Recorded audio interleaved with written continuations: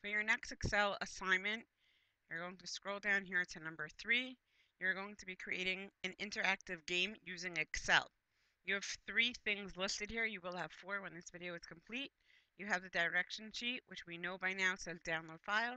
We then have this image that we're all going to use, and this is an example of what you are going to create. This is going to be the finished puzzle. After we put everything in and we answer it, this is what your document would look like. So first things first, we're going to download this picture. We are going to right click, save image as. You are going to make sure that it's not in your downloads folder, but that you are saving to your pictures folder. You're going to name your document.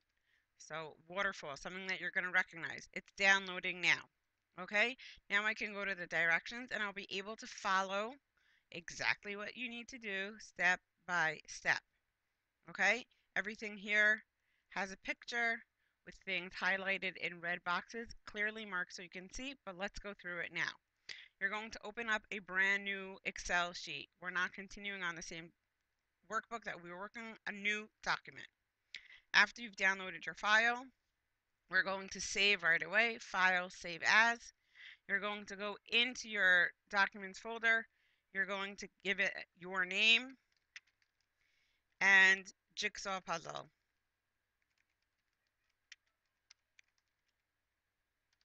And click on Save. That way you're going to continue to save. You won't have an issue later on. Now, we're going to click on Page Layout. In our Page Setup section, we're going to Background. We're going to put in a background here of that image that we just had. So we're going to make sure that we're in our folder for pictures. So I did not open up to my pictures. I'm going to look for the pictures folder. Then I'm going to scroll down to find the correct image. I have my waterfall picture and I'm going to click on Insert. It tiles. It comes in over and over and over and over again because it's filling up the background. Do not worry about it because we are going to be covering everything except for the area that we need. The next thing we're going to do is we're going to set up the actual area that we're going to be using. So you're going to select cells A1 through D4. Okay, so just those 4 rows and 4 columns. We're going to go back to the Home tab. On the Home tab, we're going to the Cell section. We should all be familiar with this already. Go to Format. We're going to our row height. We're going to set to 50. And back to Format to Column Width, and we're going to set that to 13. Okay, we already did this a few times. You should be very comfortable with that. Next, we're going to select E1 and E2. You're going to go back here and change the cell width to 70. Why? Because that's where your directions are going to be. We're now going to add in borders around our area that we're going to use. So we are placing a thick border and all borders around our grid. So again, we're going to select this area. We're going to go here to our borders in our font section. We all used this just before. We're going down to the thick box border option, and then we're going to go again to all borders. So you can see our black lines are filled in. Now we're going to select A5 through D13. A5 through D13, and you're also going to put in all borders. That's the last thing that I had selected, so I could just click here. Next, we're going to fill in the worksheet. So we're going to select the entire workbook by clicking on the little arrow on top of the A1. You see the whole thing is highlighted now.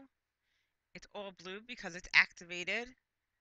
And we're going to put in our color. So again, on our Home tab, we're going to the font section. We're going to click on this little arrow on the bottom here where we can format our cells. We're going to click on Fill. Choose your color, any color that you would like to use, and click OK. Now that our color is set, we're going to start adding in our text. So we have over here in cell E1, you're going to type in test your knowledge of multiplication tables 8 and 9. You can just use the X there. Type in your answers to. You're going to stop there. you're going to hit enter. It's going to go down to the next cell, and you're going to continue typing to the corresponding cells to reveal a secret picture. Now, we have our two boxes with our information over here. We're going to format our cells. We're going to select the two cells. We are going to left align our cells over here in the alignment section, and we're going to make sure they're centered in the middle of the box. Now, let's go on to the next area here. Down here, we're going to start putting in our information. We're going to highlight this whole area first and make sure that it is centered. Okay, we're going to center our text the same way. And now for our first line, row number 5, we're going to make sure that we are bold. So I'm going to hit bold, and I'm going to fill in my information. Cell, okay, and that didn't actually align, so I'm going to just do it again. Center, we have cell, we have problem. Again, we have cell and we have problem. We're going to have 2 rows of this information. Now you're going to insert your information below. You can see I added in all the information. I noticed that my cell didn't become centered, so I'm just going to highlight it and center it now. These are the clues that we have, okay? So cell A1, the math problem is 8 times 8. Now that we have this information in here, we have to actually set the cells to correspond to our math problem. We are starting with cell A1, so I'm going to click in cell A1. Make sure you are on the cell. If you're not on the cell, this will not work. On our Home tab, we're going over here in our Style section to Conditional Formatting. We're setting our formatting. We are going to go down to Highlighted Cell Rules, because whichever box, whichever cell we are highlighted in, this is the rule that will be set, and we're setting it to equals to. Our math problem is going to be equals to our answer. So, where it says here, format cells that are equal to, you are going to type in the correct answer. So for example, 8 times 8 is 64. If you're not sure of your math problems, you can open up the calculator that's in the accessories. You're going to put in the answer. Then you're going to switch this where it says fill, it's going to fill it with light red or dark red text. You want to make a custom format. Our custom format is that when someone gets the answer correct, we want no color. Make sure you click on no color and then click on OK. After that is done, you're going to click on OK. What is this going to do? When someone types in the answer 64, it's going to take away the color and the picture is going to be slowly removed. Continue doing this for all of our boxes over here. After you finish putting all of those in, we have 2 more things to do. By default, your worksheet is locked. We have to unlock our cells. So what we are going to do is we're going to select the pictures, the picture area. So that would be A1 through D4. Okay, this is the area we're using for.